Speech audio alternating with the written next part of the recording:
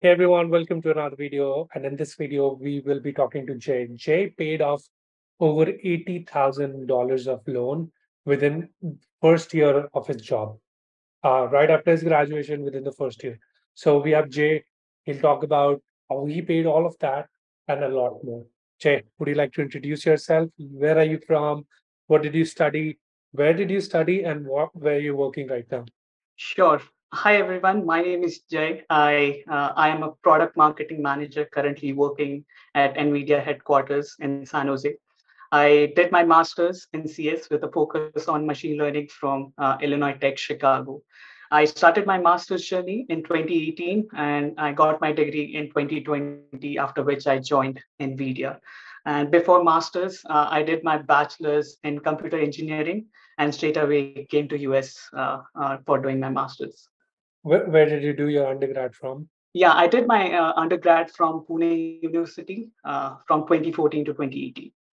Awesome. That's great, man. Did you get any internships during your time at IIT Chicago? Sure, that's a good question.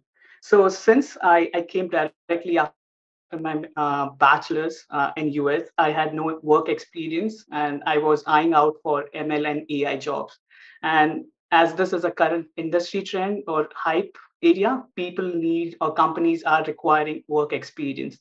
And coming up with no background to US, that was difficult for me to get an internship, but I kept trying and somehow I got an unpaid internship during my summers, which was a machine learning fellowship.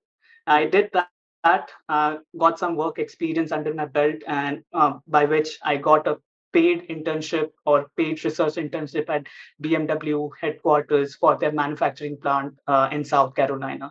So yeah, it all helped. Although it was unpaid, but it helped me build my resume, which was beneficial for my next internship. Tell us how much did it cost you to study in IIT Chicago? What was your IIT? Yeah. What was your tuition fee? And then what was like average living expenses every month? So the tuition fee for IIT Chicago was somewhere around $16,000 for a semester, and the I-20 amount was somewhere close to $60,000 for the first year. And if you talk about my living expense, that depends. I used to share a room in a two-bedroom apartment, which costed me around $350 just for the rent. And with all other utilities, it came out to be $500. And with other groceries and phone bills, it came out to be $600 per month as a student. Yeah. Okay, so 350 for rent and then another Miscellaneous. 300 miscellaneous, 600. which includes like, Correct. well, or because Chicago, you guys, like I've been to IIT Chicago's campus. It's pretty awesome. Like you guys are right on the south side. A little dangerous, but right Yes. on the south side. Yeah. So, but it Yeah. sounds close, so that's definitely nice. So, who did you take out the loan from, and what was the amount of the loan? What was like the bank or private company you took out the loan from? Correct, correct. So my loan amount, I had two loans. So one loan was from Avance India, which was in INR, and the amount was 30 lakh Indian rupees. And the second loan to support my education while I was here was from Prodigy. It was for a semester, and the loan amount was 20,000 US dollars. What was the And interest rate on both of them? so the interest rate for Avance, it was 14.2%, and for Prodigy, it was 6.04, which was pretty good compared to the Indian loan. This is like something I want to, pitch in the middle that let's say you're taking a loan from a private company and it's a non-collateral one. So you can still take out a loan from somebody else and like it is okay. Good that you took out a loan rather than be like freaking out by the third semester when you don't have any money to pay for your tuition. And it's not you, it's a lot of students who are in the same Correct. group. And I always encourage like don't go for a private loan or don't go for like some of the US companies will give you loan for a very high interest rate, like 20%. Correct. So I always encourage like go back to your roots, like Prodigy is a great company giving out loans to students even in the middle of the semester. Plus we have a scholarship going on. We like work with them for my viewers. Mm-hmm. There's like a Mm-hmm. $15,000 scholarship going on right now. I'll leave that link in description. But you have a 14% and a 6%, and you said 30 lakhs from Avance, and then how much from Prodigy? It was $20,000 US dollars. Okay, so that's 16, 15 lakhs around at that time. Correct. Yeah. Correct. So Correct. your Yeah. total loan is 45 lakhs. Yes, somewhere close to 45 lakh without interest. It was really hard being a student without no experience. So it was really hard, or I was struggling to think like, how will I be able to pay back this loan amount? But what I saw was for to get a job, you have to basically put yourself out there. And to do that, I knew that I had the skill. It's just that nobody knows me, or nobody in the industry knows my skills and ability. So to cover that part, so I was fortunate enough that I was living close to downtown Chicago, and I came across this app called Meetup, where I used to find tech meetups every day that used to happen in Chicago downtown. So it became my routine. I used to network a lot.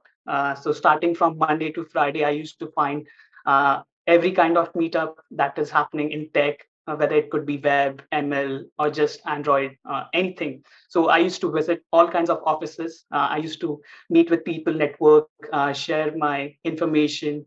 That helped me a lot, and that gave me confidence. Even if I don't work part-time, I can just take a loan, build my profile, network, and it eventually it will land me a job, which happened. And yeah, I'm happy that I took the risk. And yeah, I just believe in yourself and you'll get there. So when you were coming to IIT, you had a big loan of 30 lakhs. Were you scared? What Yeah. was going in your mind? Right? Like, I, I'll tell you what happened to me. When I was, Mhm. I was like, shit, it's such a big loan. It's like 40 lakhs with everything, all my semester fees and 3 semesters and everything. I Correct. like 40, 45 lakhs. Like, what is going to happen if I am not able to pay it back? Correct. If I Correct. don't get a job, if I don't get an internship? Like, I was Yeah. definitely very scared to take this. Correct. What was going in your mind? Right. Right. That's a good question. So from my childhood, I was tech enthusiast. I used to watch all the keynotes that used to happen in Silicon Valley. So this was my dream coming to US. And to be honest, I had no line of sight for paying back my loan, or I was just enjoying that. I wanted to be in US growing up, and I'm here now, and it's time to work on myself by doing the degree, by doing the extracurricular activities, or just networking, and build my path towards that dream job. So I was enjoying the ride, I would say. There was a bit of a fear about what if I don't get a job with the COVID coming in and everything. But I think it's a part of process. Like you have to enjoy the process, otherwise it just gets too difficult. So I would say I was enjoying the process in learning new stuff, learning about technology, AI, what's happening in the industry, sharing with everyone else in the community. So I would say it was more of an excitement than fear about that loan. I had some faith that I would be able to pay off eventually. Yeah. Looking back, it all makes sense, right? Now it's Yes. like Yes. super easy. You paid it off, and it's like this is the best decision I took. But when you're like coming into college, it's very scary. Uh, Mm-hmm. But you're right. Like that, when you see the campus and when you see the opportunities it's presenting, it Mm-hmm. feels like you're paying the correct amount for something, which is amazing. Correct. Correct. Correct. Correct. And when you are over it, like it makes all sense. Like you are really satisfied about the amount that you have paid, and the effort that you have put in. It all makes sense at the end. So yeah. Like advice for newcomers, it's just come to US, do everything that you need to do to get a job, to build your profile and enjoy the process. That's how you will make it. Yeah. So Mhm. once you got a job, right? I'm sure like Mhm. the happiest person because you also graduated in 2020. Correct. Peak COVID, How was like the environment at the college? Like, was everybody freaking out? What was going on? Correct, correct. That's a good question and fair question for all the graduates who made it or graduated during COVID. So, touchwood, I was really, really lucky that I started interviewing on starting December 2019, just a semester before I was going to graduate. So I kept the interview cycles going, and I got my offer in mid-Feb, and the COVID fear started kicking in during end of February, and everything was shut down in first week of March. So I got the job offer right before everything started closing out and shut down. And after that, my batch, like they suffered a lot because companies were laying off, and there was immense fear about what this new virus. People were stuck in their home. Everything was online, and there was some panic going on in every student's mind that what's happening, how will I get a job, this is the semester that I prepared for, like for last 3 semester, closing out my grades on A and then getting internship, but this is not working out. So it was a huge panic situation for all the students uh, during my time. So D- d- Were you scared that, what if like Nvidia revokes the offer? yes, I was scared because other companies were rescinding their offers for Yeah, new grads, a because new lot of grads people are the did. one. Yes, new grads are the one who are let go first before letting go the experienced professionals. So I was scared a lot. I was in touch with my manager during those 4 months, and made sure, yeah, he made sure that it wouldn't be happening. And media was at good place that time, so everything worked out for me. Most of the tech companies are still at a good place. Like Yeah, COVID, like they made a lot of money in COVID and they hired a lot of people. And I think everybody started freaking out about recession and it kind of like the interest rates went up and there's still a lot of talk like something's going to happen. But it just, correct, they did make a lot of money like during those 2, 3 years where everybody was just using. correct. And the yeah, Yeah, and the problem I felt there was the hiring. I guess they overhired people during that phase. They were projecting the sales or the usage. Maybe it will grow over time, say, after COVID, but that didn't happen. And fortunately, Nvidia doesn't hire a lot of people. So globally, it's just 26,000 employees who are working around the clock at Nvidia, Which is compared to very, very uh, less, yeah. yeah, other semiconductor or tech companies who have like over 100,000 employees. So it's just a quarter of those. And yeah, I feel grateful to be working at Nvidia. Yeah, That's definitely showing like how, like, because Apple also didn't lay off anybody, if I'm not wrong. correct. That's It, correct. Yeah. there are few companies which have not laid off anybody, and like it shows how the companies are like they have very solid foundations. Yes. Yeah. Nvidia would be one. Did Qualcomm like lay off people? No, I guess all these semiconductor companies, apart from Intel, were at a good place or didn't Even lay off. on like laid off a few people. I know there's a few Okay. semiconductor laid off. Maybe. Like I know like a few tech companies which are very just have strong foundations, they're not going to lay you off. Like if they're hiring you, they're hiring you for long term. So always Correct. you might see more money in Twitter or Facebook or like other fan companies, right? But then Mhm. they're ready to fire you as soon as like Amazon laid off. They are So done. like, Yeah. do you think Amazon doesn't have money? Amazon have money, but they're just ready to cut costs when they Re-strategizing. Yeah. Anyways, coming back, you got a job. You want to give us like a ballpark figure or a range? What's your salary when you got hired? Yeah. So I have a six-figure salary, and I'll give you a range between Yeah. it's between 120K to 160K. Okay. And let's talk about like how were you able to pay off 85,000? 85,000 of loan amount within 1 year. Like, what was your mindset like? What were you thinking that, hey, I'm gonna just pay it off as quickly as possible? What was going in your mind? And like, were you watching some kind of Dave Ramsey show where he's just talking about like paying off debt again and again?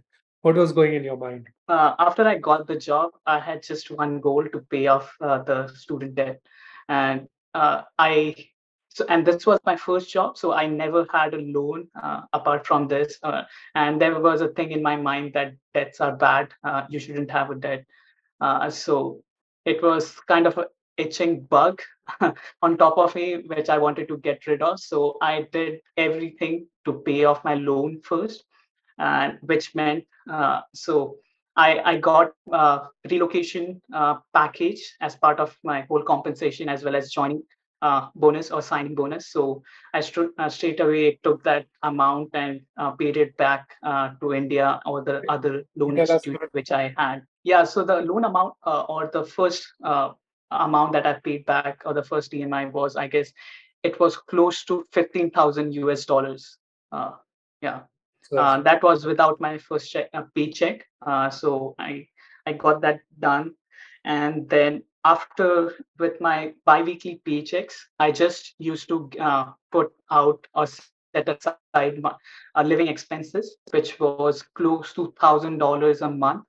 Other than that, I straight away just sent it back to India for the avance loan. And I got done with the avance loan, which was almost 60,000 US dollars in 7 months. And then I started paying back my other loan, which was Prodigy Finance, and it was 20,000 US dollars. And I paid that in, I guess, 5 months. So it was all done under a year. Yeah. what was your parents' reaction seeing like you're sending so much money for your loan repayment? Yeah, so they didn't had much idea. I had a NRO bank account set up in India, so I just used to send that money into that account, and that used to get sent to the loan institution. So they had no idea about how much money is being sent. I just told them after a year that, hey, I am debt free now, and they were surprised because it was a huge amount. Yeah, So yeah, they were happy. I was happy. yeah, that's good. Were you tempted to buy like? Were you tempted that let's say I'm getting like $9,000 in my bank account and $10,000 in my bank account? Uh, like I should buy like I should buy a gaming console or like the biggest TV Correct. or like move into a nicer apartment in downtown or go out and were you like Correct. those temptations talk about that? Correct. So that's a good question. So why before I was paying off loan, I before I was joining my job, I read ton of books. One of those would be "I'll Teach You to Be Rich" by Ramit Sethi, and endless Dave Ramsey shows. So what I learned was to be frugal with what you don't like, and spend endless or spend freely about what you like. So during those phase, I got really frugal, and that was a habit that got formed during that phase. And at the end of the loan payment cycle, after I cleared the debt, I had no such temptations to buy anything of that kind. But I did get a Oculus Meta, Oculus Quest 2 console, which was $200, but it was fine. After that, I started budgeting and investing in stocks and other assets. So yeah, I'm You- not that huge of a spender. I'm frugal. That's awesome, man. That's one thing I tell everybody is like pay off your debts as quickly as possible because let's say you still had STEM extension. Some people don't have STEM. Correct. Did you get H1B already?